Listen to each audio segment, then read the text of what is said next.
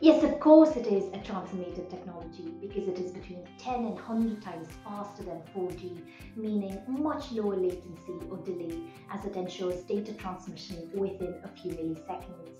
It will enable a host of new and interactive applications that require ultra reliability, meaning very high reliability, and low latency, meaning extremely quick response time, such as self driving cars, remote surgery, augmented reality, virtual reality, etc. It will also enable safe human to machine communications and safe machine to machine communications and will accelerate this transformation towards a super smart society.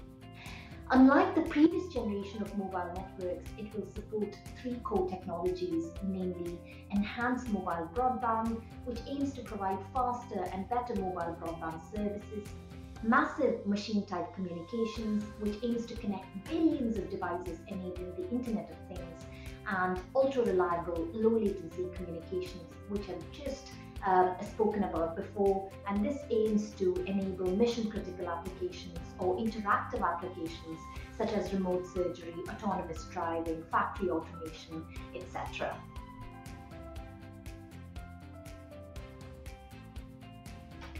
Ultra-reliable low-latency communications, URLLC, is a set of features that provide low latency and ultra-high reliability for mission-critical applications such as autonomous driving, factory automation, remote surgery, augmented reality, virtual reality, etc. It is one of the key pillars of 5G and will ensure data transmission within a few milliseconds with extremely high reliability levels. My current research, funded by the Royal Academy of Engineering, focuses on developing an intelligent framework for URLLC to enable mission-critical applications in 5G and future wireless networks.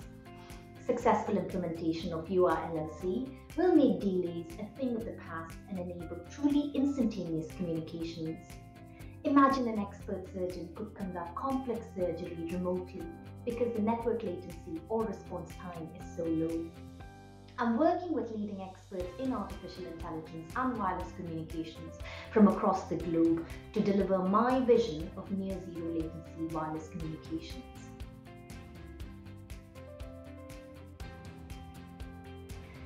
Reducing the delay or response time of cellular networks will have many societal benefits. For example, it will make autonomous driving a reality, reducing accidents, improving road utilization, and eliminating traffic jams. It will also reignite our economy post-COVID-19 by enabling factory automation made possible by safe human-to-machine communications and machine-to-machine communications. Remote surgery will also become possible where, for example, a surgeon in London can operate on a patient in Belfast over a 5G network, enabling the same healthcare access for all citizens in the UK.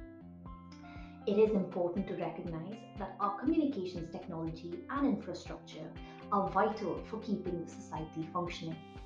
Let us not forget that during the period of COVID-19 lockdowns, it was wireless communications that kept communities connected.